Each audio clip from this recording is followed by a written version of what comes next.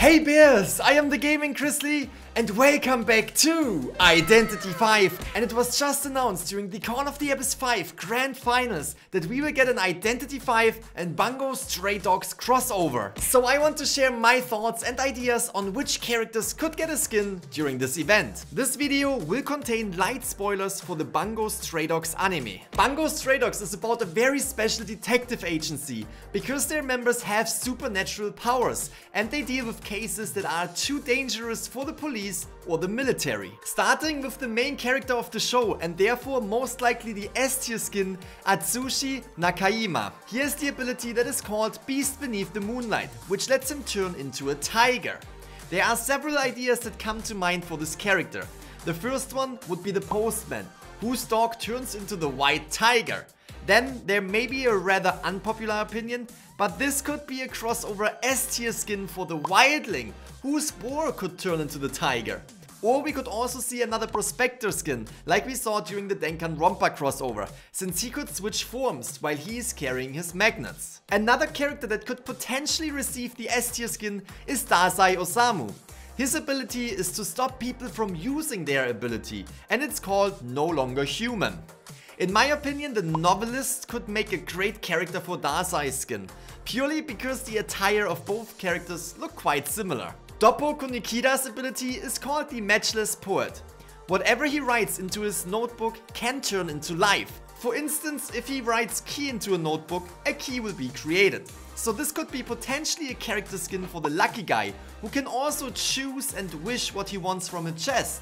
Or potentially the lawyer, since Doppo is carrying a notebook, just like Yagami from the Death Note crossover, who was also a skin for the lawyer. Ranpo Edogawa is the only person in the detective agency that actually doesn't have an ability.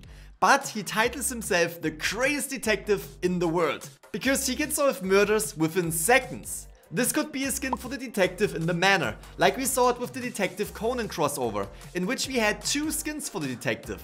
Or for his younger counterpart, the survivor, the novelist. That could also receive the skin. The ability to heal people goes to Akiko Yosano. She is a member and personal physician of the detective agency. Thanks to her healing ability that is called Thou Shall Not Die, she would make a great fit for two survivors. The first one obviously being the doctor, who can heal herself and teammates, and the second option would be the psychologist, who can also heal teammates with her ability. Another member of the detective agency is Kenji Miyazawa. His ability, Undefeated by the Rain, grants him superhuman strength, which allows him to pick up cars with ease. During the anime, we also saw him getting attacked in the back of his head with a lead pipe and suffered no damage whatsoever. This could be a great fit for the newest survivor, the Professor, who can prevent damage when being attacked with his skill. Jun'ichiro Tanizaki's ability is called Light Snow, which allows him to create illusions, which immediately makes this skin a great skin that we could expect for the Magician. He could also be a fitting skin for the Painter, who creates a painting that will distract the hunters, like an illusion from what is actually going on in the match. Izumi Kyouka's ability, Demon Snow, allows her to materialize a female sword-wielding phantom, known as Demon Snow, which only follows orders coming from a mobile phone she always carries on her person.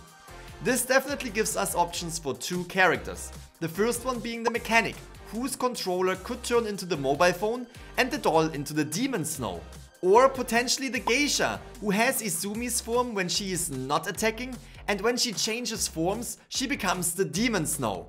But I think that might be a little unlikely since she is a member of the detective agency and she would most likely turn out to be a survivor. Now when it comes to hunters, we would have Ryunosuke Akutagawa with his ability Rashomon.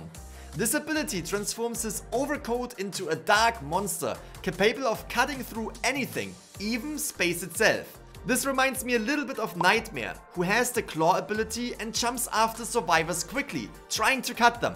Or potentially the Feaster, whose tentacles could turn into the dark monster. But I almost feel like that's a little bit unlikely, even if I would love to see the Feaster getting a crossover skin. Of course, we could also see the Ripper as Ryunosuke, and his Foggy Blade could resemble the Dark Monster. Overall, there are a lot of options when it comes to skins for this crossover, and we might potentially see 2 parts like we saw before with the Danganronpa or the Persona 5 crossovers. What are your thoughts about the upcoming Stray Dogs crossover, and which characters would you want to see in Identity V? Let us know in the comment section below. Of course, if you enjoyed this video, make sure to leave me a fat like. And if you're new to the channel, subscribe to the Gaming-Grizzly. I hope you all have a fantastic day, and I will see you in the next video. Bye bye!